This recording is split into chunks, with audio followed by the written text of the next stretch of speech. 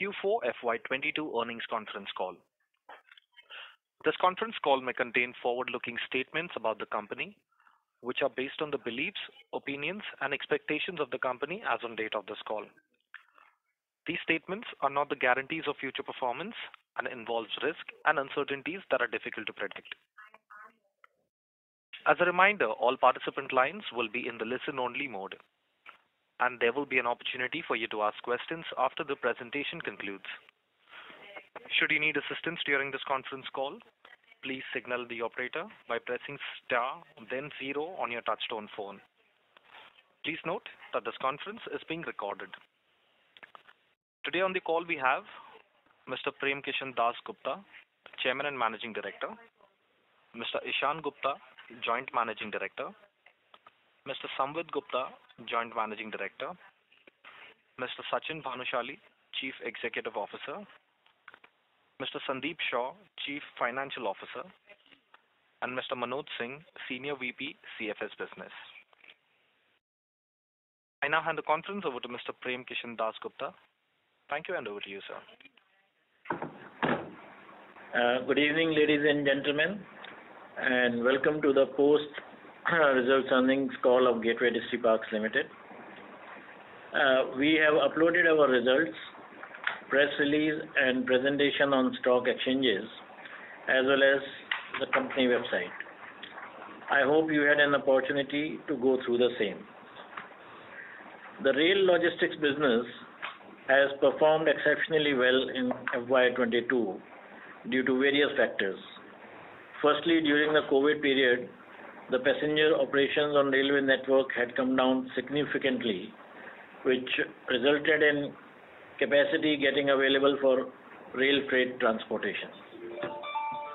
Secondly, the partial completion of the Western DFC route with around 750 km of the 1100 km operationalized, it has resulted in an improvement in freight train speed, thereby reducing transit time, increased predictability, and better asset use. In addition to these factors, we could increase our market share in the NCR region. The situation at Shanghai port has caused some disruption in supply chain, resulting in some temporary delays, but expected to get back to normal soon. With this, I will now hand over the floor for questions and answers. Feel free to ask anything, and the entire management is there to answer your questions. Thank you. Thank you very much, sir. We will now begin the question and answer session. Anyone who wishes to ask a question may please press star, then 1 on their touchtone telephone. If you wish to remove yourself from the question queue, you may press star, then 2. Participants are requested to use handsets while asking a question. We request the participants to limit their questions at 2 per participant at a time. Should you have more questions, we request you to join back in the queue. Ladies and gentlemen, we will wait for a moment while the question queue assembles. To ask a question, please press star, then 1. The first question is from Sumit Kishore from Axis Capital. Please go ahead. Thanks a lot. We've seen a strong margin performance in the rail-linked ICD business. Is the EBITDA per TEU that we saw in Q4 of 10,357 rupees, is it sustainable above 10,000 rupees for coming times, or are there factors specific to the quarter which drove this margin performance? Plus, you read recently that Railways has withdrawn the discounts on haulage charges for container movements. How is that likely to impact your business in coming times? That's my first question. Yeah, hi. Thanks for your interest in the question. First is that on an annualized basis, we look at EBITDA per TEU margin somewhere around 9,000 rupees plus minus 5%. Yeah. So it is greatly dependent on the import-export mix as well as 20-40 mix as far as our total business is concerned. So it is not something which is dependent on a particular quarter. So from a forward-looking guidance point of view, I think we should consider it at the same level as 9,000 rupees. Second is that, as expected, Railway has indicated that the discount of 5%, a rebate of 5%, which was available on laden containers, and 25% on empty containers and empty wagons, is getting withdrawn. Laden one will get withdrawn with effect from 1st of May, and the empty one will get withdrawn from 1st of August. The burden will have to be passed on to the customer, because when these discounts were given, we had passed on the benefit to the customer, and that's why withdrawal would also affect the price. So we'll see the increase in price to compensate for the rebate amount, more or less equivalent amount. We'll try for a marginal higher increase, because our inflationary pressure has also resulted into our costs going up in other element, particularly the fixed cost segment part of it. But we hope that we should be able to pass on the increase in burden on account of rail haulage charges as well as inflation to the customer with effect from 1st of June onwards, if not 1st of May. And we'll be able to maintain our margin at 9,000 rupees continuing over the next financial year. Sure. So basically, you managed about 9,485 rupees per TEU in FY22. So that falls in the about 5% plus range, right? On over 9,000.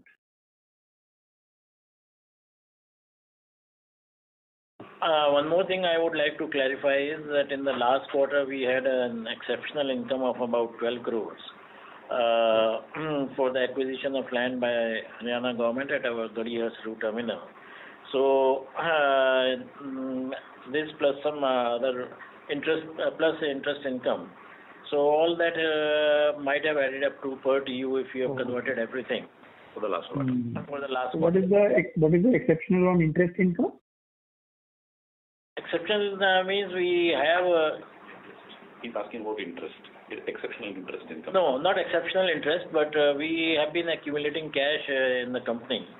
So we have cash in hand. So based on that, I mean, we can see the interest income, whatever, I mean, the rates are low, but income has been accruing all along this year, but also in this Q4.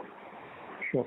Just my second question on the P&L. So why has depreciation come down quarter on quarter?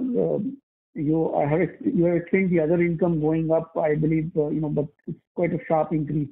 Is there any other item in other income which is causing that increase other than treasury income? This is Sandeep here. Basically, depreciation has gone down as compared to last quarter mainly because Punjab Conveyor, which we are using, we have surrendered, and this agreement got closed on 31st January.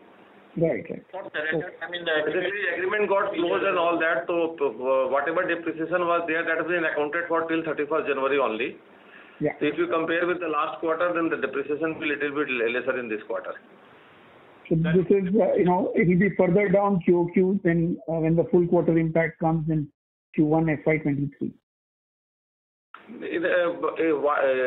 In last quarter 3, the full quarter impact was there because that is the entire CFS was operational for the entire quarter.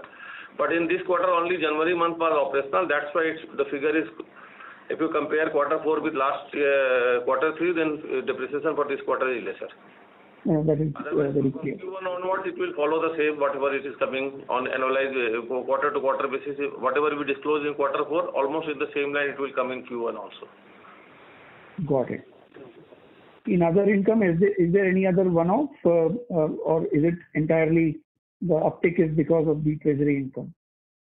One-off income, as Chairman just mentioned, there was 12 crore of exceptional income which came because of the land acquisition of some of the land parcel by the government. So that's why 12 crore of exceptional income has come in quarter 4. Oh, that is part of other income. Okay. Yeah, that is clubbed in the other income. I'll join the queue. Thank you.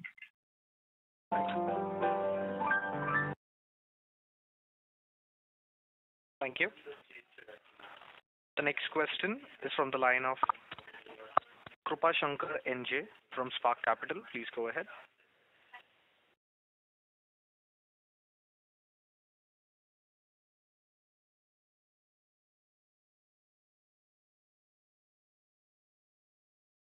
Krupa Shankar, your line is unmuted. Okay, we've lost the line from Mr. Krupa Shankar. We take the next question from the line of Jay Shah from Naurang Enterprises. Please go ahead. Hi, am I audible? Yes, you are. Yes, congratulations, management, for a great set of numbers. I just wanted to ask that, nowadays, because the last mile delivery is picking up so much, and a lot of these other transport players are also getting into the rail freight business also. So what advantage does GDL have over, the other guys also that are vying for the same business in a way, especially rail freight, that the likes of TCI Express, even they are getting into rail transport. So what primarily as a company do we have an advantage over them apart from the DFC? Frankly, I have not understood your question, but I think if you look at the business segment in which we work, as far as overall logistics is concerned, we are into international intermodal segment. And there is it's only the 17 intermodal operators which operate in this particular segment. As far as the last mile, I have not heard of any last mile rail transportation play by any other player. But your point is valid that the main differentiator in the international intermodal business is going to come out of dedicated freight corridor advantage, which will have two effects. One is that the asset utilization will improve, and secondly, because of reliability of the supply chain, international supply chain, the costs will go down, and there will be a modal shift from road to rail, particularly operating out of Mundra Port CFSs by road will get converted to a very large extent by to rail ICDs in northern India. So that's the significant edge that we have over others. Okay, got it. Just one more question. If you could elaborate on the question that you mentioned earlier, I'll be able to probably address it better. Sure. So basically, what I was asking was, is there any way that the business is being split? For example, I was listening to the TCI Express con call where they were saying from one end to the other, for example, location A to B, they were also planning to start using the railway network because of the problems with roads and obviously because of the fuel cost. So everyone's trying to get onto the railway network because they've identified the advantages. So I was wanting to understand that is there any way they would be eating into our share of business or something like that? No, Jay, actually it will be helpful for us because they will be customers for players like us. Okay, got it. And just one more follow-up question. How are you seeing the export sides and what are major sectors that are using our services for the export segment, like maybe pharma or is it capital goods or engineering kind of sectors? So the way that this business is, it's not, it doesn't differentiate between different segments. People are using our services, as Sachin was saying, to connect to international markets, and this is one part of the overall journey. So any cargo which can be containerized is handled by us. And in terms of the growth which we are seeing on the export side, it's not limited to ICDs. We are seeing it in our CFS business also. So as the volumes of the country are going up for export, then automatically, the number of containerized exports are going up, and a large part of these guys also have imports because their raw materials are imported from abroad. So it's not segment specific. It is more dependent on location, your quality of service, and since we have a network which we can provide to them, which is aligned with the dedicated freight corridor. So that gives us a comparative advantage over many others. Okay, got it. Thank you. Just one last question I wanted to ask was, how is the response by these companies to use the DFCs vis-a-vis what they previously used to use as the road transport? I mean, are they like willing to give us incremental business from their existing road share? For them, what matters is the transit time and the frequency of service which a player can provide. So by being on the DFC, both on the transit times, we can offer them better transit times. Plus, we are again a network because we have multiple ICDs and they connect to the DFC either directly or via each other. So we can provide them cut-offs to the vessels for export, for example. Or when the import arrives, then they don't have to pay detention at the port because we evacuate the containers on time. I hope that answers your question. Yes. Okay. Thank you so much. Thank you so much for the answers. Thank you. Thank you. The next question is from Abhishek Ghosh from DSP Mutual Fund. Please go ahead. Yeah, hi sir. Thank you so much for the opportunity. Sir, just wanted to understand around, we've seen fair amount of price increase as far as diesel prices are concerned. So how are road freight rates, faring between between the rail freight rates? If you can give us some color, and is that also translating into better modal share as far as the rail part of it is concerned? So the trucking rates have gone up significantly. In some cases, the trucking rates have gone up by 25% on the back of increasing fuel prices. But surprisingly, long distance transportation of containers, particularly lightweight containers, has not been affected by the fuel rate increase at all, which is a little, I would say, irony in the given situation. There has been no change in rail freight for conventional rail product as well as the container transportation, except withdrawal of the 5% rebate which was there on laden rail haulage charges and 25% on empty rail haulage charges. And it will, as I mentioned earlier, it will be passed on to the customer. The dynamics now has actually shifted entirely to transit time from pricing, rail versus road pricing.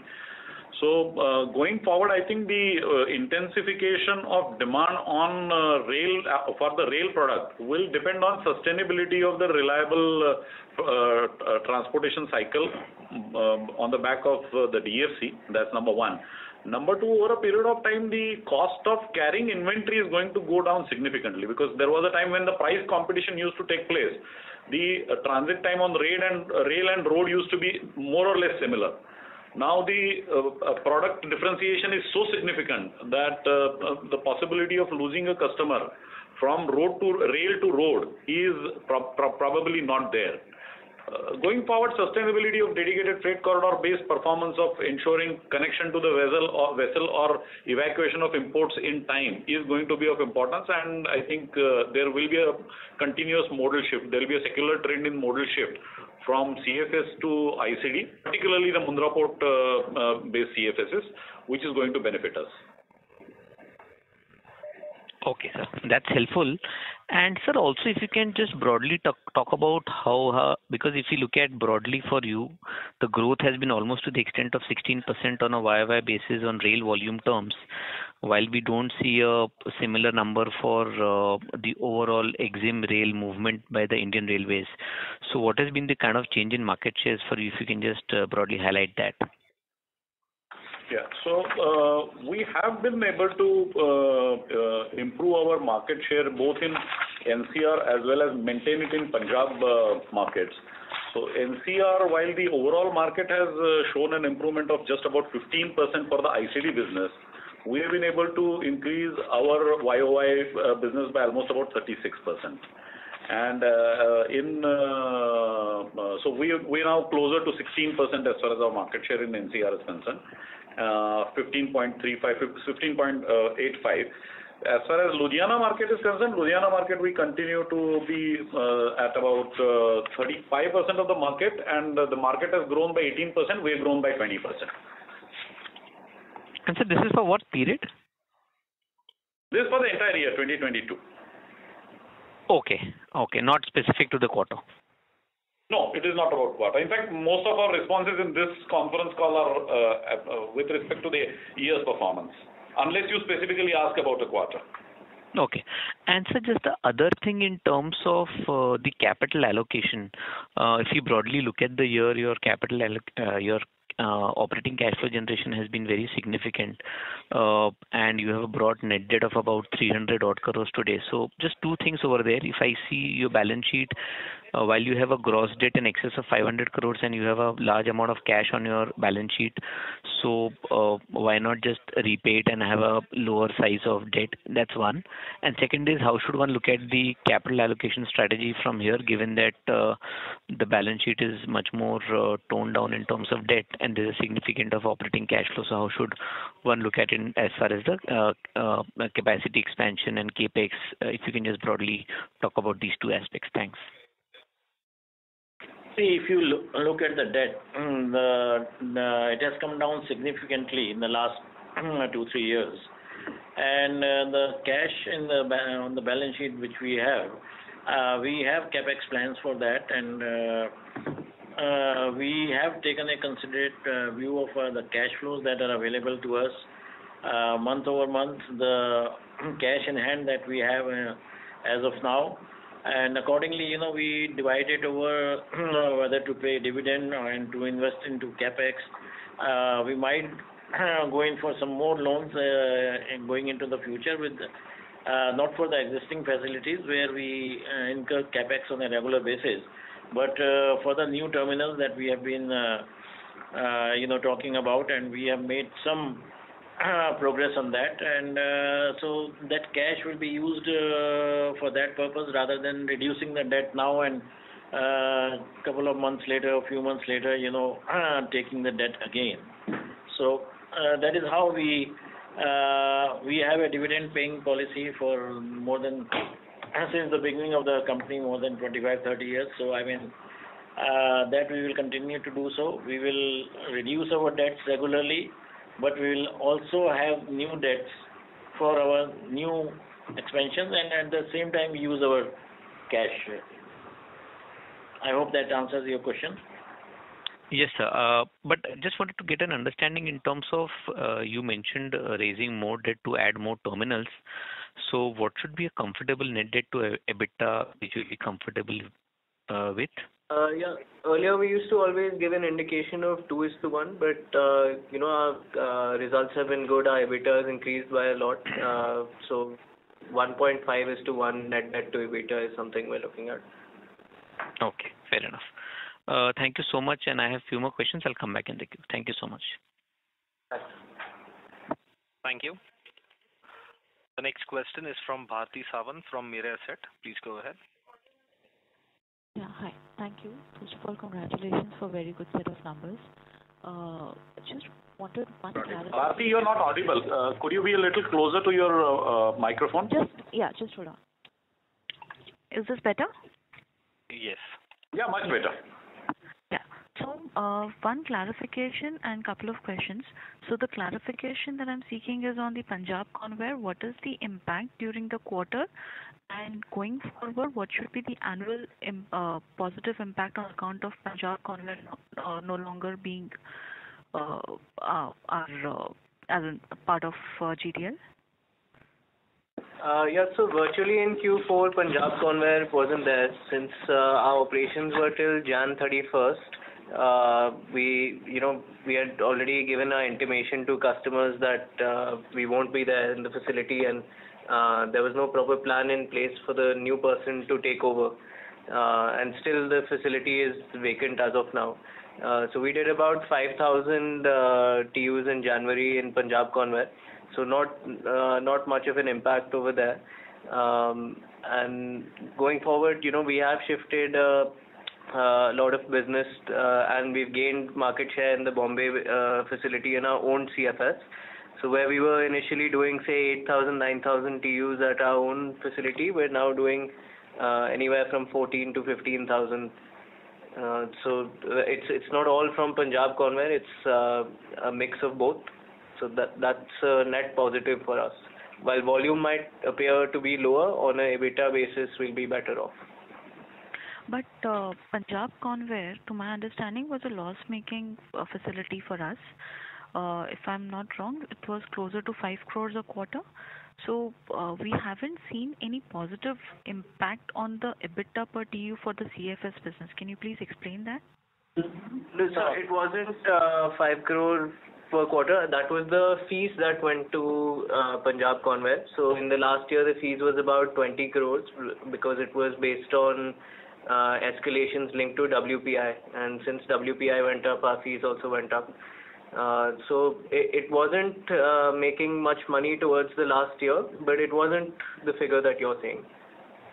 But can you, ideally, we should have seen the EBITDA per TU for CFS business improving, given last entire year we have been upwards of 2,000, closer to 2,400 rupees per TU, and our guidance was also closer to 27 to 2,800. Whereas for the quarter we have ended up closer to or less than 2,000 per TU, despite of this facility going off. So there are actually a lot of other corporate expenses related to the merger and all that were accounted for in the CFS business actually. So that's why it might be seeming a bit subdued. Also due to overall budget improvements, there's an increase in employee benefit expense because of a higher variable payout. Along with that, there have also been some negotiations by the labor unions over there. As the tenure gets up, so those costs have increased, and fuel costs has also increased, which has not been passed on fully right now. So those are the reasons why it's not appearing higher, but we still stay on track for we will definitely improve our margins by working out of one facility, and you'll see that over the next few quarters. Okay. Can you just give the exact quantum, if possible, on the merger-related cost, which are accounted above EBITDA for the CFS business? Don't have that on hand right now, but it's basically the legal advisor costs, the relisting costs, and we had some road shows, things related to that which have come into it. So we can share those details with you later offline. Sure. My next question is to Sachin. I wanted to understand what is the impact of the global supply chain disruption or shortage of containers to our business, given our quarter-on-quarter EXIM volumes, not for GTL, but in general at the macro level for Western DFC has been kind of flattish. So what kind of impact are we seeing? And in light of that, what would be your guidance for the next financial year and for FY23 in terms of volumes for both the businesses? Okay. So Bharti, as far as the macro view on the sector is concerned, with the onset of the Ukraine crisis as well as slowing down of the overall international maritime trade on account of closure of many South China seaports, the tonnage has gone down roughly by about 10 to 15%. This has also resulted into quite a few vessels missing call on certain ports, including those in India, resulting into a subdued performance of the imports, particularly in the second fortnight of March 2022, continuing in the first fortnight of April 2022-23. But we are already seeing firming up of imports, so I don't think it will last long, and we should be able to cover up in the rest of the quarter as far as our import performance is concerned. On the export side, the same is actually resulting into non-availability of bookings, since there are no sailings in the port. Though empty containers are available, bookings are not being offered by the shipping lines as freely as they ordinarily would. So there is some kind of glut as far as empty containers or the exports is concerned, which will start picking up the moment the overall, let's say, drop in tonnage comes back on account of speeding up once Shanghai and other South China seaport ports start operating, as well as the blank calls kind of disappear. So from that point of view, I don't see a major cause of concern, at least as of now. If we look at the pulse of the market as of now, on a quarter basis, we should be able to remain somewhere around 90 to 95% of quarter four, which is normally the case. Quarter four is strong and quarter one is one of the weaker quarters. So we would look at similar numbers going forward in the current year, unless of course situation doesn't improve and the maritime trade continues to suffer at the hands of slow movement of supply chain, which doesn't seem to be the case though. So, so far, as we start off this financial year, this may not have a significant impact on the overall volumes unless things worsen up. But is container availability a concern? As in, or No, not at all. In fact, now there are adequate containers available. Container bookings are not taking place. So there is an empty inventory which is available in the port towns, as well as empty inventory which is available in the hinterland, which can sustain an export level of to match the demand from the trade. So container availability is no more an issue. There are some pockets though, as far as overall maritime market is concerned. In some of the ports, there is an imbalance, but that can be corrected over a period of time by shifting empty containers from one port to the other port, which shipping lines keep on doing often. Understood. Next, I wanted to understand on the status of DFC, what is the likelihood of the entire stretch commissioning by June 23, which is the stated guidelines? Has the last leg, or as in the land acquisition related issues pertaining to the last leg of DFC, that is connectivity to JNPT, has that been resolved? Okay, so June 2023 doesn't seem to be a possibility at all. Though there is a little bit of opacity as far as information from official sources is concerned. But on the basis of our reconnaissance done in the market and the pulse that we get from various sources, best case scenario, December 2023, which is also very unlikely, but we are hoping that December 2023 or maybe 2024, FY 2024 should see dedicated freight corridor segment between Palanpur, Makarpura, Nhava Sheva should become operational. There has been no positive information about removal of the obstacle of the non-availability of about 5% of land on the linear project, and that's why there is an uncertainty there. Understood. Lastly, on the capex front, can you guide us through what will be the absolute capex for each of these businesses over next 2 years? Yes, so we have this in our investor presentation also. We're looking at 2 terminals, rail link terminals, at a cost of around 60 crores each. And then after that, we'll be also spending on equipment and vehicles, along with maintenance capex and building of warehouses at our existing facilities. So total capex, both verticals put together, will come to about 200 crores over the next 2-3 years. Okay, that's it from my side. Thank you. Thank you. We would request participants to please limit your questions to 2 per participant. For any further questions, you may come back for a follow-up. The next question is from the line of Bhumika from DAM Capital. Please go ahead. Yeah, good evening, sir, and congratulations on a good set of numbers.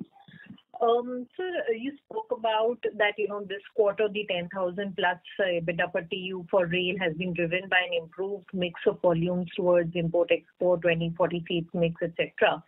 And given that the withdrawal of the haulage charges will largely be passed on, so that should not be an issue. But, what restricts us to, see some more expansion from this 9,000 to say maybe a 9,500, 9,700, etc. Is this mix something which is very difficult to sustain? And you can just talk about that a little more, especially given that rail mode share that you mentioned is only rising now. Okay, Bhumika, आपके मुंह में घी शक्कर, but if wishes were horses, pigs would fly. It's not very easy to improve margins at that level consistently. And as Mr. Gupta mentioned earlier, the Q4 number is also has got a little bump on account of the extraordinary income which arose out of compulsory acquisition of land, a small parcel of land at Gadi Arsaru by Haryana state government for the construction of a road project and compensation that we got on account of that. We consistently continue to be currently at the level of about 9,000 to 9,500 depending on the quarter and the way we measure it. On a steady state basis, we expect that we should be able to maintain this by taking an increase in our price to the customer to take care of the increased burden on rail haulage charges with withdrawal of these rebate. Got it. Sir, how would have the double stack improved versus last year? Because I would think that, that would be the key area of improvement in the margin profile that we've seen over the last 12-18 months. So if you can just give some color on that.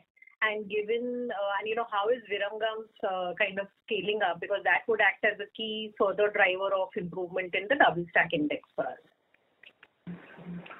Okay, so we continue to be at about 35-38%. In the last quarter, we have been a little low. We are about over 35%, but the annual number is at 38% as far as double stack index is concerned. That means out of the total 40 feet containers, we were able to carry 38% of our containers on the second stack.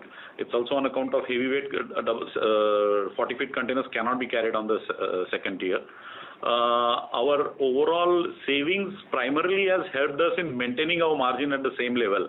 This year has not been significantly different from the previous year as far as number of containers as well as monetary value of the savings on account of double stack operation.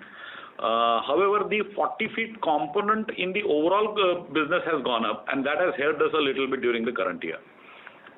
But primarily it has been on account of the overall commercial strategy that we have been able to improve our margins as compared to last year, as well as the nominal EBITDA has gone up. Understood, sir. And just the Virangam number, how is that scaling up in terms of the scale up? Because that would also help in terms of improving Virangam, our hub and spoke operations out of Virangam has actually paid us very good dividends in terms of savings of rolling stock as well as a reduction in unit haulage cost, particularly for our Nhava Sheva business. Our imbalance cost would have been much higher. So just to give you an idea, our underframe cost last year was about 7 crore rupees. This year it's about 5 crore rupees. It has gone down by 2 crore rupees, and in addition to that, some additional double stack benefit has been available for Nhava Sheva business as well as Pipavav business because we operated out of Virangam. Virangam originating business has been a cause of concern. The reason for that is that the shipping lines are not willing to open new locations, particularly on the back of the COVID-related restrictions, and in fact they are trying to consolidate their business to a fewer number of ICDs than spread them around in multiple ICDs. But we're still on to it, and we expect that this year we will see some watershed in terms of improvement in volumes. So inflection point probably should occur in 2023, FY 2023, as far as originating business of Ahmedabad area is concerned. Oh, got it, sir. Got it. I'll come back in the question queue for more questions. Wishing you all the best, sir. Thank you. Thank you, Bhumika. Thank you. The next question is from Ashish Shah from Centrum Broking. Please go ahead. Yeah, good evening, sir. Sir, can you just give a little more detail about this land acquisition gain we mentioned for the Gari? So what was the total quantum and what was the gain we made there? So the total area acquired was about 2 acres out of the 90 acres that we have, 90. So it is not significant piece of land that is gone. And as per the government acquisition policy, they pay X number of times the market, the circle rate. So our land at Gadi was purchased 15 years back. So the gain that we made in our books was to the order of 12 crores. Sure. Okay. So secondly, if you can describe the overall competitive landscape in the Ludhiana market. There, at the start of Q4, we were kind of indicating that competitive scenario has kind of increased. Levels have increased because of the restart of the Adani terminal. So can you just talk a little bit more about the volumes, market share, and pricing pressures there, if at all? Okay, so Ashish, currently the Ludhiana market is in a steady state. We haven't seen much dynamics there in terms of competitive pressure. But our anticipation is that quarter 1, quarter 2 of FY 2023 is going to be the period of action. And there would be a possibility of compression of margins there to some extent. Though we had taken a price increase last year, so we have been able to bump up our margin per TU basis as well as overall performance of Ludhiana terminal in the last year. This year it is likely to be under pressure. It's very difficult to quantify it at this stage because it depends on the aggression of the competition in the market as well as the overall demand. Because if there is enough demand in the market and if it is more than what all of us can provide to the customers, then the price pressure would not be as severe as it would be if the demand drops. So currently, I would say that the situation is a little fluid. For us also, it would need maybe another couple of months experience to comment upon it. Sure. So lastly, just more of clarification. We have done well in the NCR market. Our growth rate is high. And in Ludhiana, we have done well. But when one looks at the Indian Rail data for EXIM loading, that seems to have grown by barely maybe a 2% or so. So why so much discrepancy? What if you can just help us with that? Okay, so the methodology which is used by Indian Railways to arrive at that data is a little skewed. So they take data of TEUs from number of TEUs or the throughput of the sector from us and multiply it by 14, which is not necessarily the average tonnage per container. And the average tonnage per container actually deteriorates further if 40-feet container composition in import and export increases. So I won't consider that to be a reliable data. So if you look at overall data, the port side business has seen say about 4.5 to 5% growth.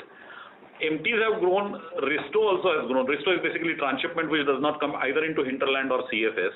But as far as the ICD business is concerned, I think the overall ICD business across India has grown roughly by about 8 to 9%.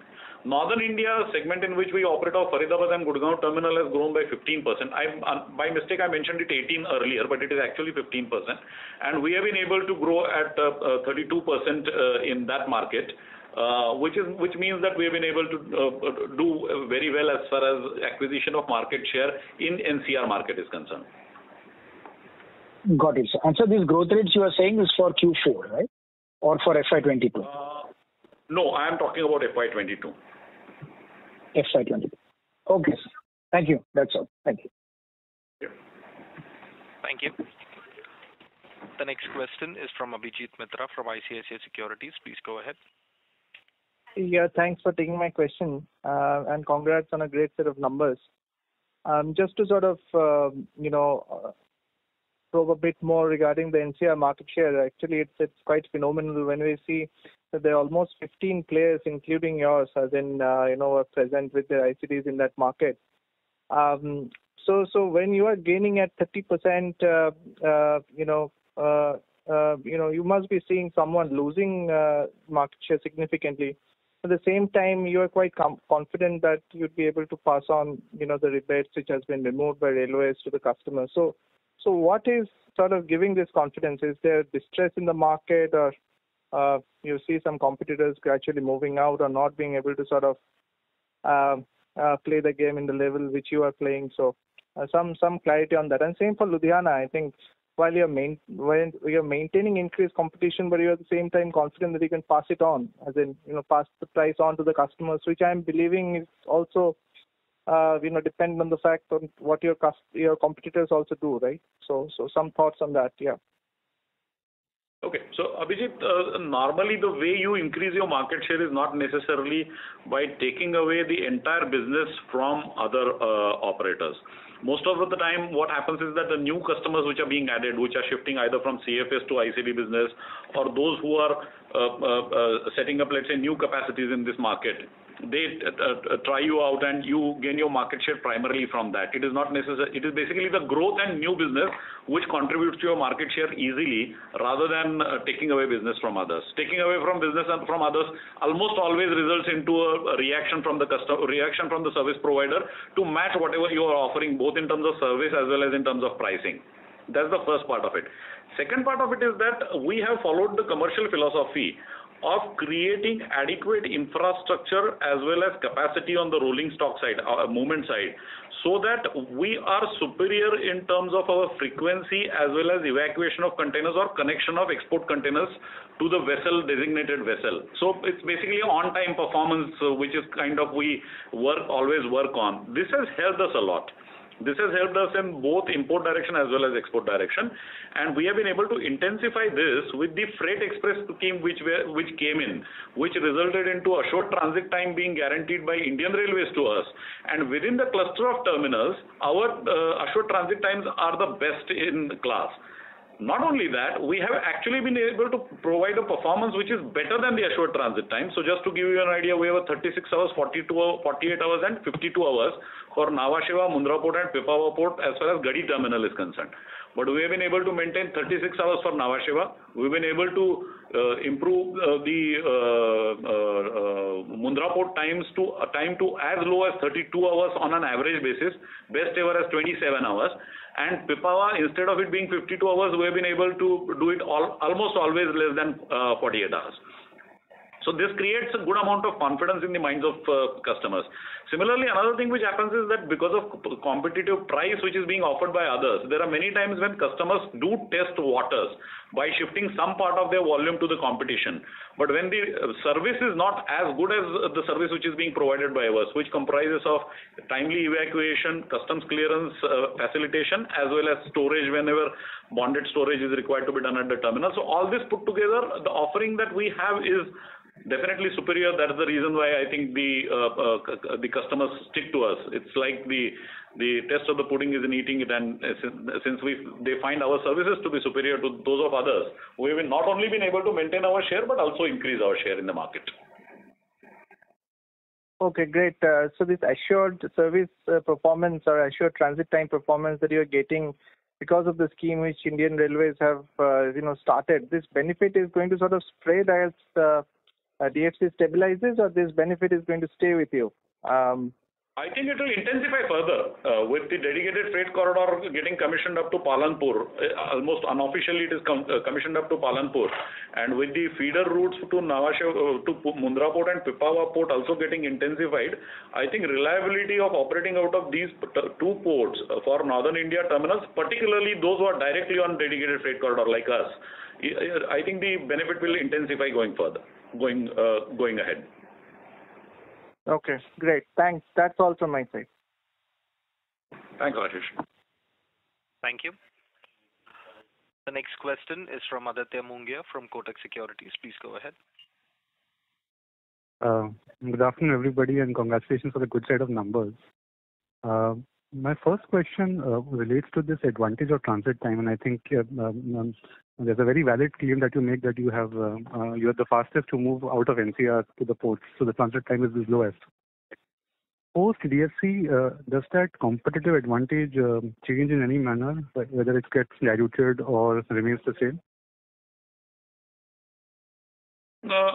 So from a dedicated freight corridor point of view, the dedicated freight corridor which can help Mundra Port and Pipavav Port is already there. Operationally, it is already there. So there is going to be only improvement as far as transit time on dedicated freight corridor and the rest of the network is concerned. So I don't see any reason why it will get diluted for either for us or it will improve for others and not for us. So going forward, I think the benefit is going to stay, number one. Number two is that those who operate more number of services will be able to offer better services, and I think we are heads and shoulders above others as far as our frequency of services as well as on-time performance is concerned. And that's the reason why this benefit, as I mentioned earlier, will not only stay but will further intensify. Okay. Again, I just want to kind of clarify a bit on this point more. See, I had gone to, let's say, another competing terminal, and what I got to know was that in terminals beyond that of Concor, a double stack train actually goes ahead of the ICD and then comes back as a single stack inside the ICD. And Concor will have terminals on the ICD and will not see this thing happening. I have not understood what you said, sorry. So the question that I'm going to ask you is that, would it so happen that because Concor's terminals are on the DFC, the double stack train comes directly to Concor? In your case, it will not be the case and it will go further ahead of the ICD and come back as single stack to your ICD? Is that notion right or wrong? No, it is wrong. No, I mean, it is not a notion. I think this is something totally wrong. Yes. Understood. If you go back to the inaugural train which was flagged off by the Honorable Prime Minister, it comprised of two trains. One train from Katuas and one train from Gadi Arsaru. And it was a double stack train which originated from Gadi Arsaru and went all the way up to Mundra Port. And it was a double stack train, so double stack doesn't become single stack on account of dedicated freight corridor at all. Dedicated freight corridor is an additional capacity over the congested segment between Ateli and Palanpur. it does not affect double stack operations of any terminal which is already on double stack map. In fact, we've been doing double stack since 2011 out of Garhi. Understood. That clarifies. The second question that I had was, see, you've gained meaningfully as rail operators from modal shift that may have happened this year. You talked about NCR market growing about 15% and the port volumes growing about 5%. What I'm trying to get a sense of is that this differential that is benefiting you, this modal shift that is happening, let's say in FY22, can this growth contribution be even higher next year? Or should we assume a similar kind of growth kicker coming in from modal shift or incremental modal shift in next year itself also? Aditya, I think there should be some distinction which should be made between market share and modal shift. Okay. We have no mechanism to measure the modal shift. But as far as the market share is concerned, NCR ICD market has grown by 15%, whereas the overall port markets has grown by, let's say, 5%. It is about 4.8%, so 5%. So the reason for this is not modal shift. In all probability, the reason for this is that the manufacturing activity in India is actually getting better traction than commodity market, and that's why interland locations which are known to be manufacturing locations have seen a better growth as compared to the port side business, which is almost always comprises of commodities. So that's the first part of it. The second part of it is our market share growth has been primarily on the back of frequency of service, regularity of service, as well as on-time performance, particularly in export direction. We have been able to scale up in the export direction. That has also helped us in reducing our imbalance, which results into improvement in our margins, because that compresses our operating cost metrics in such a way that we are able to generate a better per TEU margin. And this is something which is specific only to an operator. It is not a benefit which becomes available to everyone. So it's a complex play which has resulted into this. Going forward, I think the benefit of dedicated freight corridor, as I mentioned earlier, will intensify. That's number one. Number two is that modal shift will take place, but it will be gradual, and we will see it over a period of, let's say, next 2 years, 3 years, because getting connected to Nhava Sheva is also going to help us in terms of increase in ICD business because of modal shift. And the third part of it is that our market share will depend on how nimbly we are able to address new market as well as growth market which is coming up, which until now we have demonstrated that we are able to do it better than others. So we hope that we continue our performance going forward as well. Okay, understood. My next question was more strategic in nature. See, some of your peers, let's say Adani Ports, are able to offer an end-to-end service which starts with ports and ends with the ICT, and they do the rail in between also. Do you see customers starting to prefer that kind of an end-to-end service? And from that perspective, do you want to do more than what you are doing as a value add for the customer? So let's look at it, Aditya, from a customer point of view. Customer is port as well as route agnostic as long as it does not cost him more. So choice of coming through a port primarily is dependent on the price, the overall transportation price, that is A plus B, ocean plus intermodal price that the customer has to pay. So an end-to-end value chain can be considered to be an end-to-end value chain only if we take into account the ocean side of it as well as the intermodal side of it. I would not be able to comment upon the kind of offers which the competition has been offering in the market. But I think our numbers, both in terms of volume as well as in terms of margins that we generate and overall profitability of the business is concerned, I think in the past also we demonstrated that we are better off as compared to others and will continue to be maintaining that lead. And we are quite, I would say, sensitive and alive to the fact that other value additions into business may result into competitive pressure. So we keep our ears to the ground to ensure that we also are ahead of the curve as far as any new innovation in the market is concerned. In fact, we always led the innovation in the market. Okay, so the only concern that I have, and I'll probably end with this, is that you, let's say, maybe making 9,000 rupees per TEU on the entire rail plus ICD journey as an EBITDA. and someone else who is doing end-to-end, maybe making 2x of that. And then that someone else has a bigger chance of probably offering some discount. I would like to know who is the 2x who is making the one who can do in the market who is making 2x margins. I'm not saying just in rail, but yeah. I don't think it's a real question. Okay. Fair. Those were my questions. Thanks a lot for your response, and all the very best to you, sir. Thank you. Thank you. The next question is from Abhishek N from BNK Securities. Please go ahead.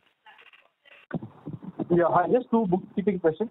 So the tax adjustment of 20 crores on that relates to the merger exercise, is it? Yeah, basically, if you see our result and all. Hello, can you hear me? Yeah. Yes, I can hear you. Basically, if you see the tax adjustment of 22 crore, which is coming in the result, because of the merger and all that, earlier we have made this standalone provision for both the separate entities for Gateway Distriparks Limited and Gateway Rail Freight Limited. And once this merger order we received from the NCLT, then we have given the effect of the same of the NCLT order. We have filed the combined return of the entity, and this 22 crore adjustment which is coming as a positive for the company as a refund is because of that. Okay. So what tax rate should I build in going forward in FY23-24? You build it MAT rate, that is 17.47% for the coming years. Okay. We'll keep on paying MAT because we have 80IA right now till 26-27. So till 26-27 we'll keep on paying MAT, and whatever MAT credit will be available, that will be used in the subsequent year post 26-27. Okay, that's useful. And employee expenses, I see a fairly big jump from around I think 150 or to 190. Already mentioned in the call, there was some provision made for the variable pay and other expenses and all that for in this quarter. But if you see the overall employee expenses for the entire year, the last year it was almost 67 crore and this time it is 65 crore. Okay, so more or less the same run rate for the year. Okay, that's useful. Thank you so much. Thanks. Thank you. The next question is from Harsh Shah from Jefferies. Please go ahead. Yeah, hi. My question has been answered. Thank you. Thank you. The next question is from Pawan from Renaissance Portfolio Management. Please go ahead. Hi, sir. I hope I'm audible. Hello. Yeah, you are quite audible. Yes, sir. So, sir, just one question. So, over a longer period, say, take a 2-3 year view, it appears our industry has got several tailwinds in terms of DFC, India signing FTAs, BLI, etc., etc. So, where do you see this 330,000 odd TU volume that you do over the next 2, 3, 4 years? If you could provide some long-term guidance, vision, that would be helpful. Thank you. It will be very difficult to answer this question because it is more like crystal ball gazing and knowing what is going to happen in next 2 years or 3 years. But if we look at, let's say, purely guidance from a point of view, and if we look at GDP growth, say around 8 to 9% as it has been predicted and supported by the IMF numbers as well, I think a low double-digit growth is something which is going to be easily achievable. But in addition to that, I think our intensification of both services as well as presence in the market when we come out with 2 new terminals, which are quite actively, I think, in the process of closure. So with both these things, we should be able to grow at more than the anticipated rate of this sector, which would be, let's say, lower double digits. So mid of teens or let's say higher teens is what I would look at from an overall growth point of view, with a condition, with a caveat that the GDP growth has to be the mainstay of the intermodal sector as such.